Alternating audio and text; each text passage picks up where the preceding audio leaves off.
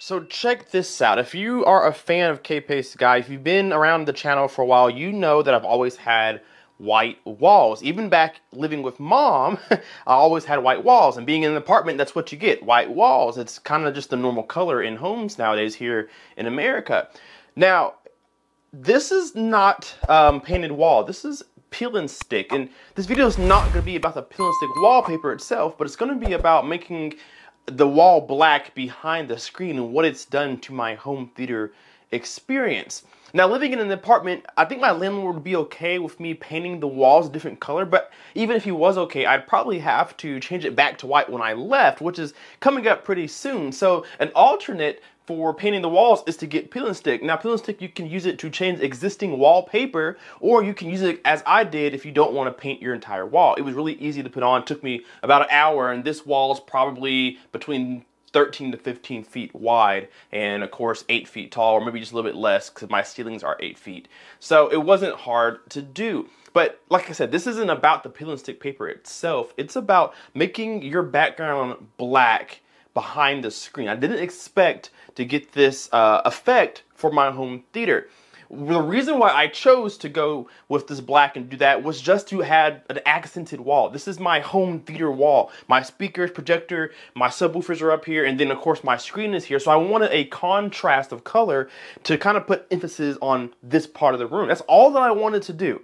But I actually got a benefit out of changing my background to black, and that was the contrast level and the immersion that I got from putting this behind my screen. You're probably thinking, okay, what are you talking about? You just painted one wall black. How does that help your home theater? Well, let me tell you how it's helped mine.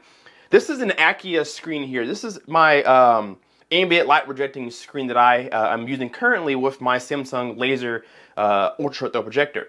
And it's beautiful. I love it. You guys can see it here. It's really, really cool.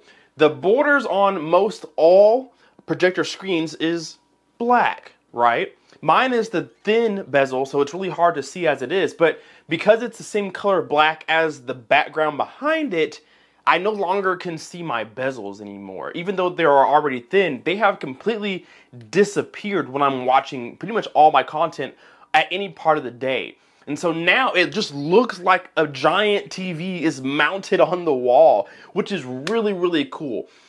Me personally, I've never really wanted my living room to be a home theater, but this is the only room that I can do it in right now. And so whatever I can do to make my living room still feel like a living room, I want to do that. And as you guys can see here, it looks like a giant 103-inch TV is sitting on the wall, mounted flush, and there's nothing else to it because you can't see those bezels anymore. And that's a really cool effect that I didn't expect to like. It just now looks like it's floating.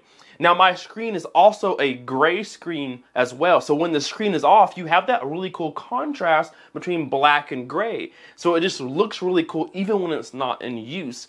And even at night, when I'm watching shows and YouTube and watching movies in here at nighttime, having the walls black eliminates a lot of the reflections that you get when using a projector or even a television. Of course, light bounces everywhere when you're watching TV, and the walls around it is one of those surfaces that it reflects on. Well, this black material, it's kind of a matte black, doesn't really have much reflection in comparison to the white paint behind it. And so all the light that comes off of the projector and bounces off the white speakers and everything, it just kind of is mute on the black surface. So all the picture stays here, my focus stays here, and it just, again, adds all this immersion and realism to my home theater. So why am I telling you guys about this?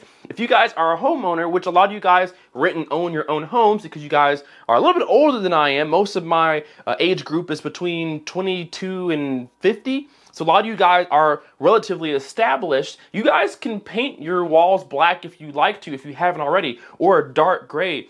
A lot of people paint their ceilings for that same reason, to keep the light here and to keep it from reflecting and bouncing everywhere other than where it needs to. So you guys, if you haven't already, can do the same thing. And if you are in an apartment where the wife doesn't want you to change the wall color or paint the house, or you just don't feel like doing it, this peel and stick is awesome. It took me maybe 1.5 rolls of this for $20 to do this whole wall. It wasn't bad. Got it on Amazon. I'll leave a link in the description for you guys if you want to check out some of the colors and the brand that I use. Super easy to work with. Looks really good. There's a few bubbles because the wall behind it isn't perfect. So whatever creases and curve you have on your wall, it still will kind of be there behind it. But if you didn't know that this is peel and stick, you wouldn't think it was. It looks like paint. You can't see the individual rolls that I had to stick. It looks like one sheet of paint. So it's really cool, and it's really helped out my home theater. So I wanted to give you guys some ideas this holiday season. If you guys are looking into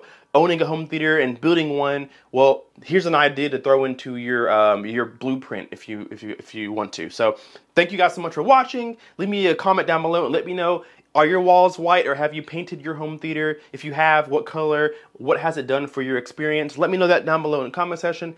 Hit that like button and subscribe if you are not already. We will see you guys in the next video. Cape-Based Guy out. Peace.